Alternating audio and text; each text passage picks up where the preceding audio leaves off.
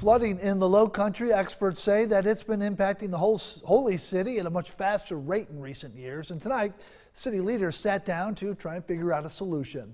News 2's Danielle Seda tells us what kind of flooding we could be expecting 50 years down the road and what could be done about it. According to the National Oceanic and Atmospheric Administration, Charleston has been seeing a lot more frequent flooding over the last few years.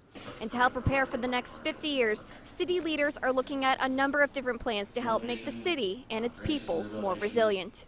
In recent years, Charleston has seen flooding become more of a common occurrence on the peninsula. 69 days last year in 2019 saw a high tide over 7 feet. Over the past 100 years, scientists have seen more than a foot of sea level rise in the holy city. Half of that has occurred in the last 20 years. So the rate of increase has quadrupled in the last 20 years. But according to experts like Matthew Fountain, the city's director of stormwater management, there could be more flooding down the road due to the rise in sea level. We are looking at about a 2 to 3 foot range over the next 50 years. The city and scientists are getting to work now to plot and plan a number of projects. Some of them are conveyance improvements where we're looking at larger pipes, larger open ditch systems, trying to move the water out. Tunnels, which are looking at collecting that water, bringing it to a pump station and pumping it out into a river system.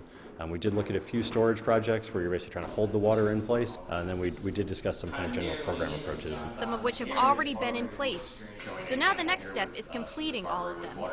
And Fountain tells me the time to act is now. Sea level rise is important to consider in that most of the things we're building, whether it's residential, commercial, institutional properties, or stormwater projects, we would like to continue to function 50 years from now. And they're hoping one day these plans will make a far greater impact against the flooding that we face every year.